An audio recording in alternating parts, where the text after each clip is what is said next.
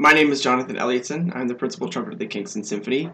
I live in Toronto, Ontario. I'm 29 years old. I've been playing the trumpet for 21 years. I didn't really pick the trumpet. The trumpet kind of picked me in a way. My dad was a really great trumpet player and a great educator. And so all of his kids learned piano mandatorily. And then we were to learn the trumpet after that, and I'm kind of the only one who's carrying it on professionally at this point. I enjoy playing the trumpet because it's a very authoritative instrument. It's a very present voice in the orchestra. It can also blend with all the sounds going on and enhance the sound by its contribution. It's really great. Also, it can be a very lyrical solo voice, which is probably my favorite part, ultimately, is you get to sing a lot in the orchestra as first trumpet. The way I got into the Kingston Symphony, short answer is by audition. Long answer, good teachers.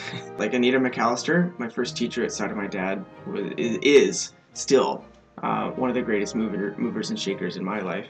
And then Andrew McCandless and everything that he taught me, especially at GGS and all the other teachers who came through. So, and then NYO, man, seriously, like literally anybody who says they've come up with their own thing, they're lying. We stand on the shoulders of giants. I firmly believe that. I was in a very intense music program at the Glenn Gould School in the Royal Conservatory. I was doing NYO in the summer before I took the audition, and I firmly believe that that was a really great way for me to get in shape right before an audition, is just to be playing a lot and be playing around really good musicians.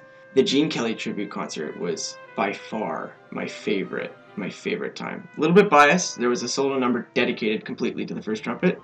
We had a lead trumpet from Montreal come in to play assistant for me because there's some stuff in there that I couldn't play. And I got to learn how he did it as well, just from sitting next to him, which was, anyway, it was very impressive, and it was a really nice collegial moment of two very different trumpet players completely supporting each other and rooting for each other. And so, in addition to the Kingston Symphony, I'm a freelance trumpet player, so I play all around Toronto. I play around Hamilton, or at least did before this hit. But I'm also a member of the Canadian Armed Forces, currently active serving member of the Canadian Armed Forces, primarily as a musician and as a trumpet instructor.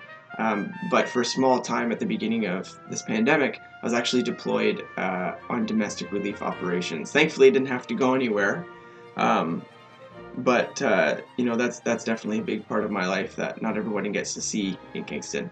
As you can see, I actually I took up the trombone during quarantine because I needed something to help me stay engaged. I actually started a trumpet club with two of my friends, and that's been really great. We basically prepare 3 different contrasting etudes, and then we'll record them and then listen to them together and then give comments. Humans were designed for community, so it's important to commune with other humans. This is Isaac. He's been keeping me company while in quarantine. He's not very happy right now because I woke him up from a nap, but there he is. I do think it's important to listen to quality music in our daily lives. I once heard a pastor describe a trumpet player, actually, his rendition of "Be Thou My Vision" as a little slice of heaven. And I think he's right in the sense there where with good music, we're actually listening to something transcendent. Like I can't write like Mahler, it's clearly transcendent of myself. When we are setting our focus on things that are transcendent, I think that's where we grow.